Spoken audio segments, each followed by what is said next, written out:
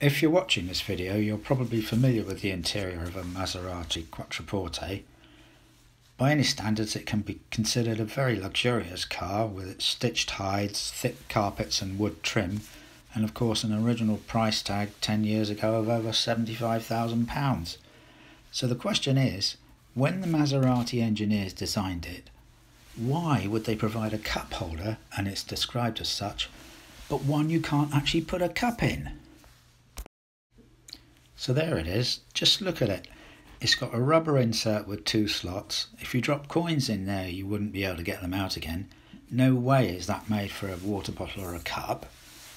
Yet they could have sold you a real cup holder if you'd asked for it in the first place.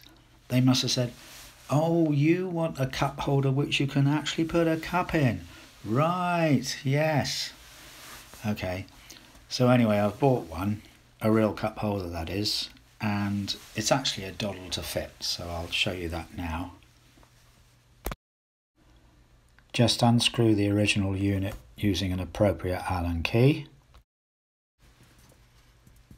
Once you've removed the original unit, you can see the screw hole quite clearly in the bottom of the centre console there, which you'll be using to fit the new cup holder.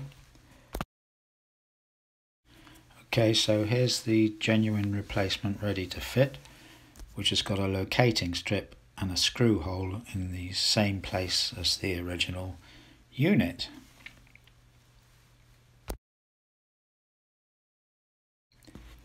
So in this frame you can see the hard plastic strip, and that fits into a slot in the bottom of the console. And there now you can see the slot at the bottom of this frame. So there's the new one bolted in place. All it remains to do now is to fit the rubber cover so you can't see the bolt in the bottom.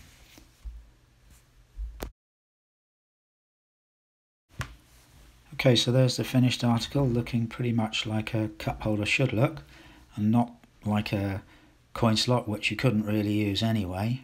Now you can put your drinks in there, no problem. Job done.